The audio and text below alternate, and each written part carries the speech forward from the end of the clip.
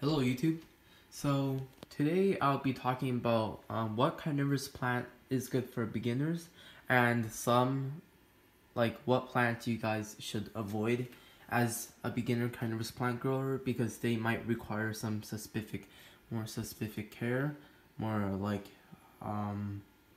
different conditions and more specific temperatures. So I'll start with the beginners and I'll move slightly higher and harder. So what we have over here is some Cape Sundews, Droser Capensis. These guys, they have a big pot. They grow very big, like here's my hand, and they're very big and handsome, and they grow very fast and very easy to grow. And I gave away a lot of my sundews to my friends and stuff, and none of them had died. So each of them was capable of keeping it alive and healthy. None of them even looked unhealthy. That's how easy it was. I just told them to give them lots of light, like west facing windowsill or east or south is all good, and always put water underneath, like always keep water underneath. And then I just told them that, and then they just basically kept the plant alive and very healthy. So there's the Cape Sundew. So here's another sundew that you might want to avoid. These are the bananas. The reason why you should avoid these is because they require winter dormancy. So you can't grow them like indoors all year round as easy as these guys. These guys are tropical, but these guys are from Australia. So like southern Australia, so equals that they're closer to the South Pole, equals they're actually a temperate species, so they actually require winter dormancy. So if you don't think you can actually give them dormancy, then avoid that. Another little easy carnivorous plant is Utricularia. These plants have these cute little yellow flowers, but some species have different flowers, but this is Utricularia sublata, and they look like miniature orchids. Excuse the wire. And they have these little grassy things like at the bottom, and underground they have bladders. Let's see. This species bladders particularly small. Let's see if we can find one. Mainly they're just stolons at the end, but here they look like these grassy things, and they're extremely easy to grow. You can literally just chuck them like on a windowsill and they only need water to survive.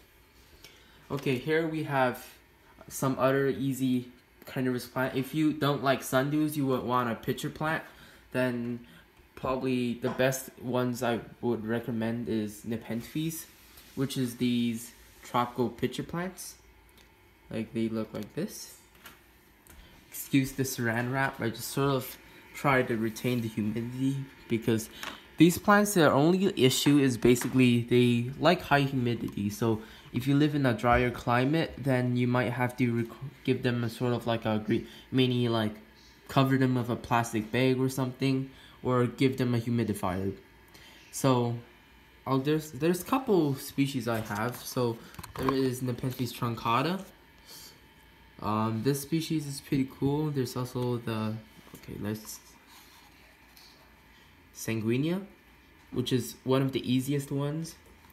There's also Ventricosa. There's no good picture on it right now, but here's a basil picture if you want to see one.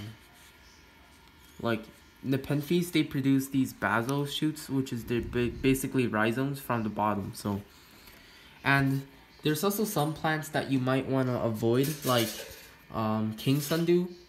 This sundew is actually one of the hardest sundews to grow. Mainly the reason why is very specific conditions, and they also need a lot of like insect foods and stuff.